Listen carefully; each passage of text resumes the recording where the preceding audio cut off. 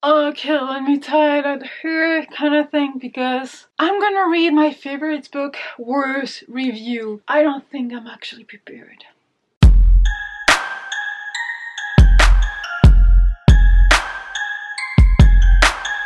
Okay, my hair is a nightmare, but we don't care. Hello wolves, what's up? I hope you're good. So today, as I said at the very beginning, we're gonna see some very bad reviews of my all-time favorite books. Hopefully I won't cry. Hopefully so. But yeah, I'm ready. I think I am. I should be. Let's jump into it. So you know my all-time favorite series. I mean, not my all-time favorite series, but one of them is actually the Wayward Children series. So we're gonna check some bad reviews of, let's say, the first book, Every Heart a Doorway, because I don't want to spoil anyone.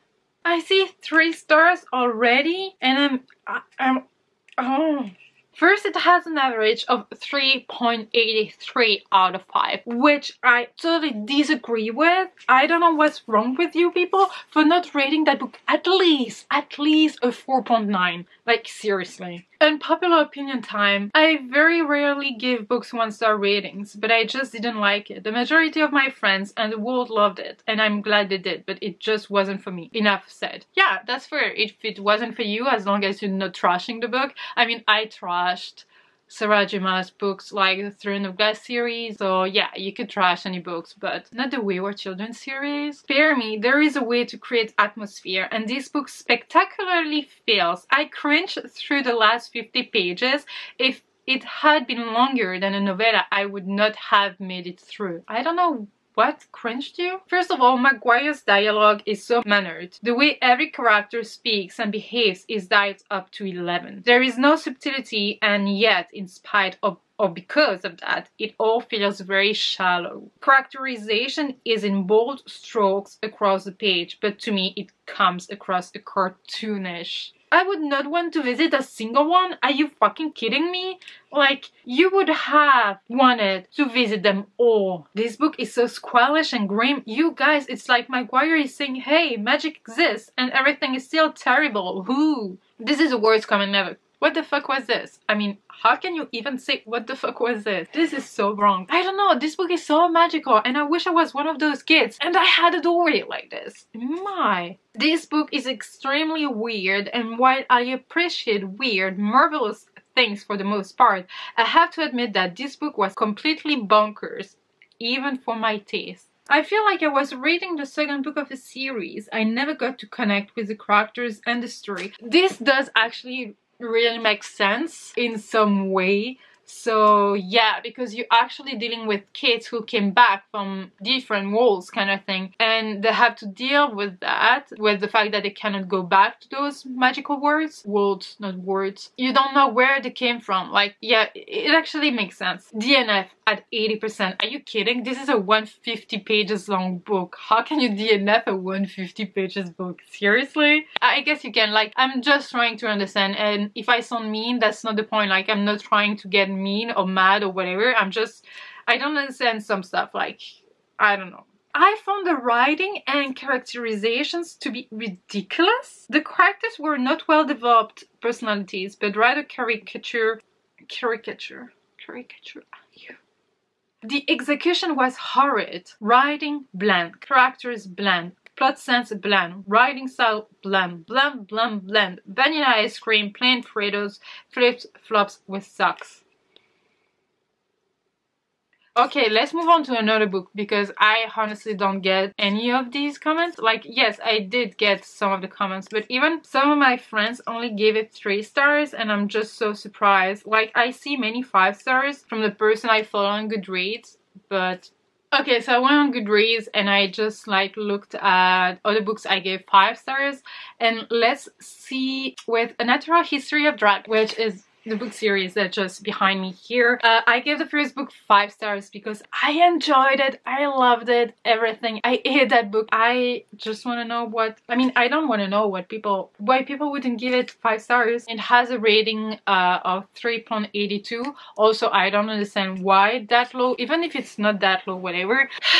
I would have expected more. I really wanted to like this book, but I just didn't like the main character, and the plot too was kind of disappointing. I don't see why. Like, I really enjoyed the main character. She wasn't annoying, she wasn't like complaining all the time, she wasn't a cliche, she wasn't anything, so I don't get why the main character was kind of annoying. And the plot was actually really good. Like, if you love historic and fiction, mix it to fantasy kind of thing, why wouldn't you love that book? It had everything. Like a powerful woman who's aware that the society doesn't want her to be powerful, doesn't want her to have some kind of knowledge or whatever, but she's still trying to do whatever she can in order to get that knowledge, to get some privilege, etc, etc. So I really enjoyed it, and the tone it was written, I mean, I loved it. One DNF'd it. Okay. Not enough dragons. I don't care about finding a dumb husband. Well, okay, fair enough. I guess not enough dragons, but do you want dragons to be everywhere when people are just trying to kill them or they're afraid of them? Like the wolves, like imagine having wolves around your house. Would you like them to be there, or would you like someone to kill them actually? And so no, you don't want more dragons around anyone's house. I'm sorry. And I'm sorry, the husband wasn't dumb. He was kind. He wasn't dumb. I was hooked by the idea of Victoria-era women studying and investigating dragons, as I'm a sucker for both period, fiction and fantasy. Unfortunately, I was left extremely disappointed. For a book with dragons in the title, they are woefully lacking. They appear in the narrative a mere handful of times and generally have very little to do other than act as a motivation device for the main character. I could accept the paucity of dragons if the story were interesting or engaging, but it is neither. The central mystery isn't compelling and doesn't make much sense when it is resolved. The story drags terribly. Okay, again, I don't know. I don't get why you're thinking that. Like, I feel about the lack of dragons. I don't agree with it because we got dragons. But when you're trying to study a certain species kind of thing, that's because that species is not especially well known, or it's not everywhere, or it's not easy to catch, or whatever. So if you want dragons everywhere, it wouldn't have been called a natural history of dragons, like a natural history of dinosaurs, etc, etc. This comment for me doesn't really make sense, because yes, a natural history of dragons, but it's not telling you it's a high fantasy book, it's not telling you it is like a high-fi space, do you say high-fi space? A fast-paced book about a girl who's gonna get some kind of power and control dragons or whatever. That's not that. This is a historical fiction fantasy about a girl who wants to study dragons, who wants to be a naturalist. Why did everyone expect like an adventure with dragons everywhere? No, that's not what the synopsis is about, and I'm getting mad, but there is nothing to be mad about. But yeah, did not get past the first few pages. Never mind. Well, at least you stopped then, I guess. Not my cup of tea at all. That's fine. That's absolutely fine. Stop reading around page 50. Story appears to be going nowhere and the writing is middle school snark. Well, I completely disagree. Okay, I'm not gonna read all the reviews because so many of them have spoilers, which they didn't even hide. That's completely wrong. Lady Trent also made herself out to be such an independent woman, but she came off simply immature and reckless. Sure, she's 19, but it felt like she was being propelled into the situation just for the drama of it, and they didn't even serve to make great bits of actions. I mean, at 19, you can be a bit reckless. I mean, it makes sense. And when people at 12 are overly smart or 17 are overly smart in books, people complain about it. So now you're 19 and a bit reckless, immature, it doesn't make sense. Like, I don't get that. But okay. Okay, The Ocean at the End of the Lane by Neil Gaiman. So I gave that book 5 stars, and it has an overall rating of 4.00 out of 5, so which is way better, but I'm sure we're gonna see some very bad reviews. A short guide to writing super magical fiction. You should not, cannot, will not use a single contraction except in dialogue, and then you must make sure a faux antiquated vernacular is involved whenever incomprehensible, mythic and or magical things occur. Do not deviate from this rule, ever. Okay, sir. Do not give your characters a shred of personality, because that would mean they are people, and people do not belong in super magical fiction. Your villain must be full on generic evil, because that means it is an archetype, which is very super magical, and also it will be a good contrast to the generic good of the magical beings who will save the mundane behind of the protagonist. This is a crucial step. Your protagonist must in no way do anything proactive or have a clue about anything at all, because that will mean less super magical action. Oh my gosh, I feel like attacked. To best achieve this, it is best to make your protagonist a child, because children do not have a clue and are thus super magical. Adults do have some clues,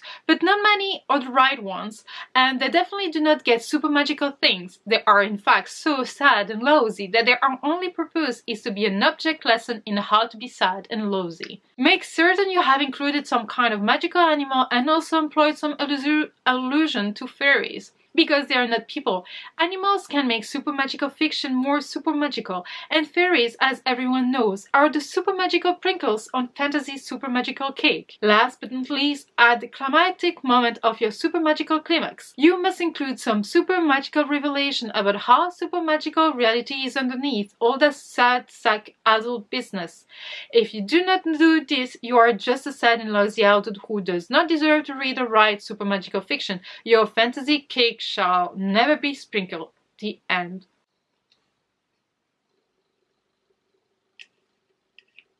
Someone commented, "My god, your brain is a square." I don't even know what to answer to this. This is probably one of the worst comments I will ever read. And I felt attacked. Wow, you probably don't have any kind of magic around you. Oh my gosh.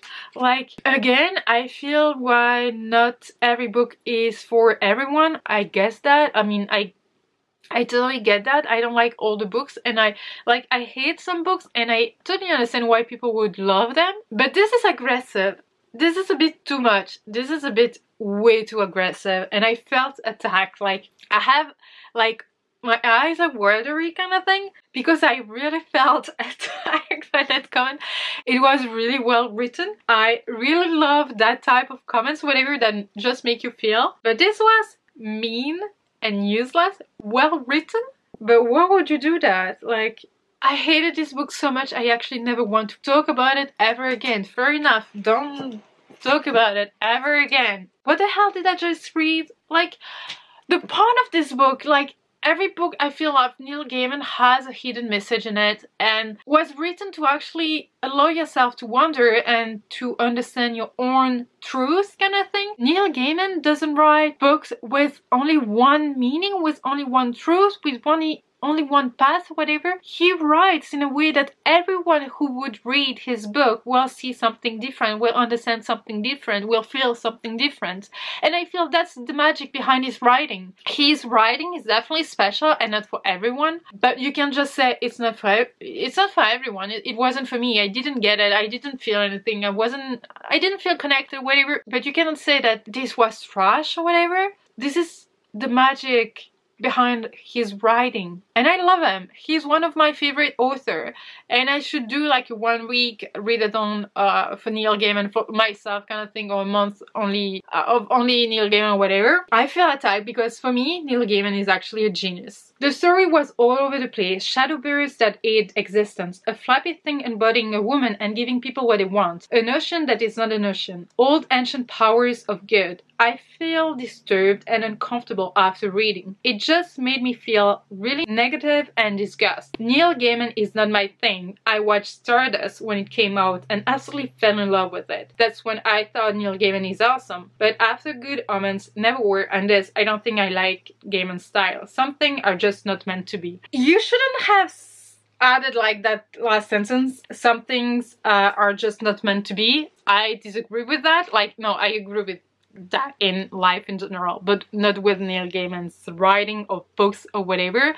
I feel like Neil Gaiman is not for everyone. I feel like each author has a specific style, etc, etc, and some are just not for everyone. But saying that some things are just not meant to be, this is absolutely like, I completely disagree. I agree that you said that, but I disagree with the fact you said that. That doesn't make any sense. Never mind. Neil Gaiman is just not for me, folks. And that's fine. That's what I said. That's absolutely fine. Just don't trash it to trash it. The Bear and the Nightingale has a rate of 4.12 out of 5. Do you think people give that book a 1-star review? Oh my gosh, I'm scared. There are 1-star reviews. Wolf. That first comment is already getting to me. This book went from a story premised on Russian folklore to one that not only degrades Christians, but it also characterizes them as duplicious and malevolent. Look, real life compresses layers and nuances, and not one group is completely good or bad. But to malign, for instance, an entire race because of prejudice and or ignorance is not acceptable to me. Not unless such is required to advance the story. And quite frankly, I don't believe that Arden adequately justifies this plot device, which makes it seem like a self-indulgent, deliberate and malicious subversion in Orthodox Christianity. Okay, there are some books that are getting some backlash, I mean the authors, etc., because racism, because of LGBT kind of thing or whatever, and I never got those because whenever I dive into a book, I'm aware that it is a fiction and I don't see everything that's bad and that everyone is saying. I don't know, I didn't see any of that. The only thing I saw is that in Russian folklore, in old Russian folklore, the woman has no right, let's say. She can only be a good like wife and a good kid and do whatever the husband wants her to do, etc, etc. But that's the case in a lot of cultures in the past and even today's in some cultures. That's a fact. Yeah, I don't see the rest actually in that book, and it's actually destroying a very dear book to me kind of thing. So never have I ever been betrayed this much over a book that I was 100% looking forward to loving, but ended up thinking of a mediocre at best and boring as fuck. I've been having a great reading year, so the bad books should just not. There are 28 chapters in this book. I spent 22 of those chapters just hoping and praying for it to end. Seriously? Didn't you get the magic behind it? With the Russian folklore, Russian beliefs, and all the little monsters kind of thing? DNF'd at 16%. Maybe it's great once you get into it. I gave it 50 pages and was bored stiff. I hoped I would feel motivated to give it another go after I took a break, but weeks later I'm not at all interested. Which is absolutely fine. I absolutely respect those kind of comments because, well, not every book, I don't know how many times I'm gonna say that, but I respect the fact that you just said that it wasn't for you, which is different than it's a bad book, you know what I mean? This book really had potential, however, the awkward and distracted writing became a slog after a few chapters. The writing side was amazing. It was magical, it was lyrical, it was like fairy telling kind of thing. So many actually DNF'd it. You know, one said, poo. Okay, that's a very smart comment, but that's fair enough. I can't pretend to understand why women are still writing female characters trapped in a past that bound them predominantly and restlessly to men who sought to control them, enslave them, rape them. I can't pretend to understand why a publisher wants these sorts of stories in 2017, even as it makes me sad. Yeah, capitalism. I can't pretend to understand, and maybe more accurately I state I won't. The literary canon doesn't need another story filled to the brim with women who, instead of getting to choose their own fates, are married off because they hate poverty, subject to lie quietly beneath men who don't know them, don't love them, and don't see them as autonomous humans. This I actually kind of agree, because we got that in a lot of books where women don't especially have choices. I feel like it's because of YA, whatever. A lot of YA readers are maybe the majority, like the majority is maybe female kind of thing, and people, maybe authors, are trying to show you that these characters didn't have a choice, but they're gonna make a choice at one point. They're gonna make you hope that you can actually change your future, that you can actually do something that will matter, etc, etc. I feel this is why we have that in books, but also to remind us that we are kind of lucky that it's not the case everywhere. I'm just saying everywhere. I know it's still the case in some places, but I'm lucky enough to say that my parents doesn't want me to get married if I don't want then I will never. They don't want me to have children if I don't want children. They don't want to like make me meet people, etc, etc. So I'm lucky enough to say that I'm not one of those who need that hope. But actually sometimes I'm reading fantasy because I'm still hoping that I will find a door that will lead me to a magical world, you know what I mean? So this is YA fantasy, and if an author can make you feel for a character, feel bad for that character, and make you believe that that character is going to be okay by the end of the book, and that maybe you're going to be okay by the end of the year, whatever, well, that's well done. I mean, no? Am I saying that too far? I don't know. Okay, next book. My favorite book of all time is actually Monte Cristo by Alexandre Dumas, which is a very old classic, let's say, and it has 1-star reviews, which I totally get it because the very first book is very, very slow, and I almost gave up on it because it was very slow for the entire book. It was just like speeding up at the very end. It is a classic, so it's not for everyone. So I'm kind of better prepared for these reviews, I think.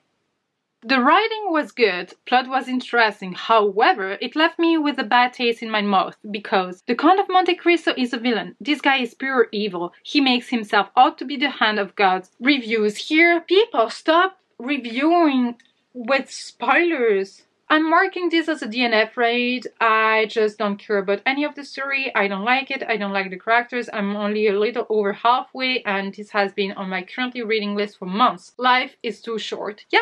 Good for you for DNFing a book that you weren't feeling like reading. DNF at 1%.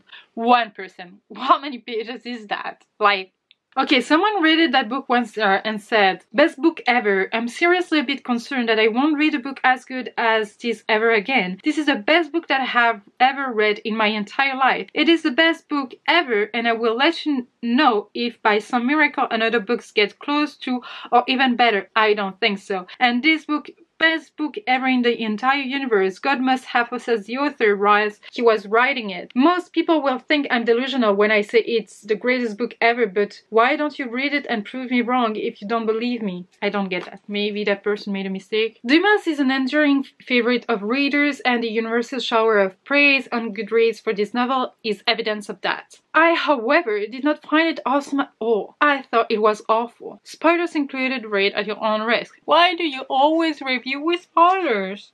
So one of my favorite series is the Inherited Cycle. So the first book is Eragon, and it has a rate of 3.9 on Goodreads, which is lower than I would have expected it to be. I cannot adequately express my complete and utter loathing for this book. I was working at the library during the time that this book was being published and had access to a gallery of the novel. I did finish it, but only so I could know entirely how much Christopher Paolini, the supposed 16 years old author genius, has plagiarized J.R.R. Tolkien's Lord of the Rings trilogy. Really? Do you feel like it has? Oh yeah, he found the axe, the other one found the ring. Okay, but then you can say that about every single book because, like, especially in YA fantasy, how many princes are lost and don't know they are princesses? How many people have magic but they're not aware that they have magic and they're gonna discover it when they need it the most and save the country, etc. It happens in so many books.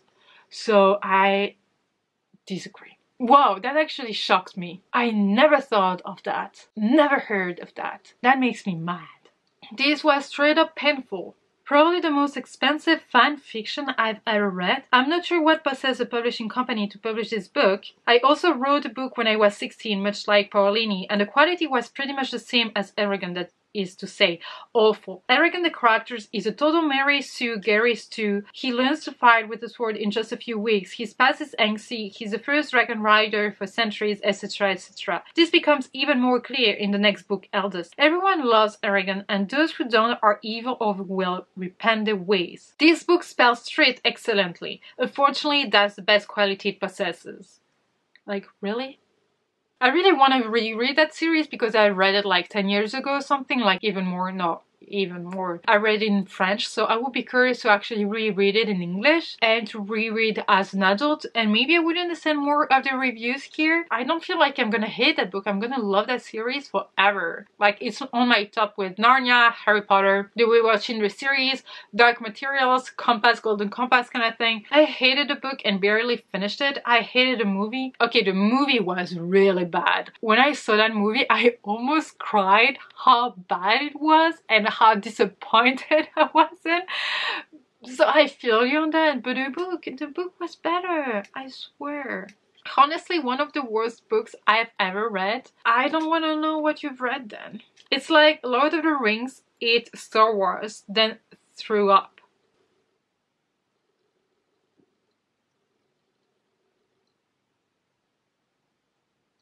What's the point of this comment? Where is the Star Wars coming from? Like, I get a lot of people are talking about Lord of the Ring because they say plagiarism kind of thing, but Star Wars? Oh, I want to reread that series.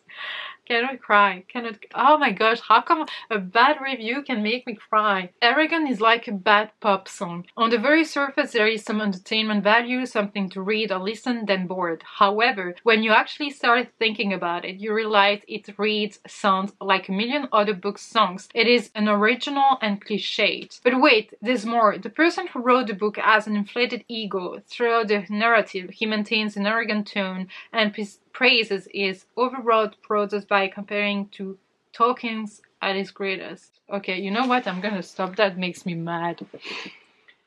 How can you... Oh my gosh, I need to reread that series. I need to reread that series. I don't know how many books I've read bad reviews of, Rolls. Let's go for one more. Let's go with Six of Crows, who has a rating of 4.46 out of 5, which is super, super high. But it has 1-star reviews, so we're gonna discover why. You know, it's one of my favorite series ever also, but Six of Crows is actually for me better than Crooked Kingdom, when it's usually the opposite for other people. And I want a no mourners, no funerals tattoo. It took me all of 2 chapters, maybe 20 pages to realize this is not the book for me. It's got tons names you can't remember or pronounce, political intrigue out to a zoo, a sadistic streak, and a high scope plot. All of those elements immediately turned me off to this book. Not my cup of tea at all. And I actually really respect that comment, because she saw in the 21st pages that it had a lot of stuff she didn't like and she didn't continue with it, which I really respect that. I love that some people have the power, because I call it the power, to identify what they're not gonna like in the book from the very beginning, so they don't waste their time to actually continue with the series. And I actually agree with the names you cannot remember or you cannot pronounce kind of thing, which happens in a lot of fantasy books. Less in sci-fi, I feel, but I've been reading less sci-fi the past few months, the past year kind of thing, YA or adult or whatever, but I feel like mostly YA. So I totally feel you on that, so that's why sometimes I Google the names or I listen to a little bit of the audiobook when there is an audiobook available, so I just make sure that the voices, like that the voice in my head, you know, when you read, you actually hear what you're hearing. It doesn't make sense. Whatever, you're crazy, Sasha. I make sure that I'm saying the names the right way, because otherwise some people will be talking about that character and gonna be like, but who's that character? And actually we're talking about the same but not the same pronunciation. Oh my gosh, this... Okay, Sasha.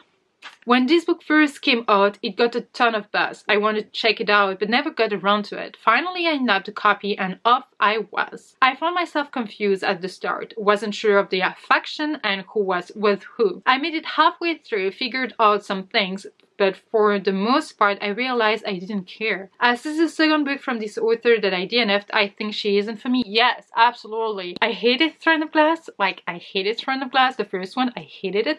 The second book, I didn't like it. And the third book, Hair of Fire, is that the third book? I DNF'd it because at this point, I couldn't care less about anything happening. I experienced a reading slump 1 month, almost 2 months, because I forced myself in reading the Throne of Glass series. Because of that, I'm scared to read anything by Sarah J. Maas, and I will never read anything by Sarah J. Maas again, which is really bad to say because never say never, whatever. But the last book came out by Sarah J. Maas. I saw everyone reading it and I was like, okay, I don't even want to read it. I don't even want to give it a try. So if you find an author you're not comfortable with, you don't like it, whatever, and you give it a chance like 2 or 3 times, whatever, just forget about it. Even if everyone is talking about that book, just don't read it. There is another author I don't feel comfortable ever reading from, whatever. It is Cassandra Clare. I've read the 3 first books in the first series, in Infernal Devices? Is that Immortal? Whatever, the first series, then the 2 books in the second series, and I just gave up. Like, oh my gosh, never again. So that's fine. The only thing I liked about this book was that its pages were black. Other than that, too wordy, slow pace, and I didn't care about any of the characters. Well, I'm a character-driven person kind of thing. Like, I love character-driven books. So most of the time, even if the plot is lacking, I will enjoy the book if the characters are amazing, which I really felt connected to in Six of Crows. But yeah, I totally get why it was slow-paced, etc. I kind of see it. So yeah, thank you for giving it a try at least. The more I think about it, the more this should have been a 1-star because how much I hated it. I picked up for complex, morally grey characters, not unrealistic, boring teenagers, and immoral assholes adults, because of course every single adult character in this book is an asshole since every adult in this world turns out bad. I don't have much hope for these characters 10 years down the line, sorry. I totally feel that because sometimes I felt like the characters were actually 28 or whatever, but they were super young. So I actually kind of agree with some of it, but they were absolutely amazing. Oh, I actually love the characters. So Six of Crows will forever be one of my favorite books. But yeah, well, so I almost cried, so I hope you enjoyed seeing me almost crying over reviews, which I honestly didn't think that would happen. And still thinking about one, I'm like getting mad or whatever. But this was actually fun because most of the time you would agree with some of it and then you will see very mean comments and useless comments and you will be like, okay, why did you take the time to write this? This doesn't make sense. You have something against that author, whatever.